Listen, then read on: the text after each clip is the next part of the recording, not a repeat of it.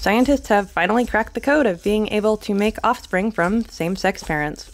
One of the problems with using same-sex parents in order to make offspring is that you need to get certain genes from your father and certain genes from your mother in a process called imprinting. While you may have the same copy of the gene, it does require that it comes from your certain parent. Scientists decided to try deleting the region that is actually required to imprint, and it worked. These mice actually grew up and had offspring of their own.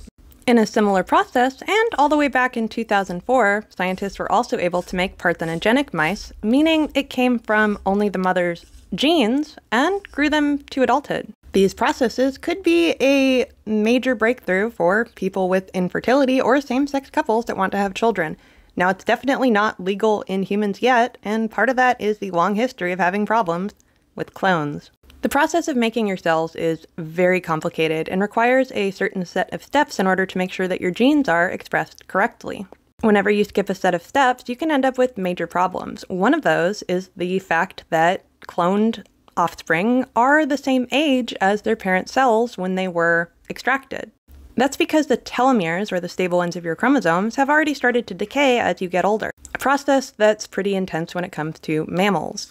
When you clone an animal, you require a fertilized egg. The guts, so to say, of the egg are removed, and then a new genome is inserted. Then it has to be implanted into a surrogate mother. In order to avoid some of the aging issues, scientists often like to use fetal animals as the subject of cloning, but that certainly doesn't help when you want your cat or dog back.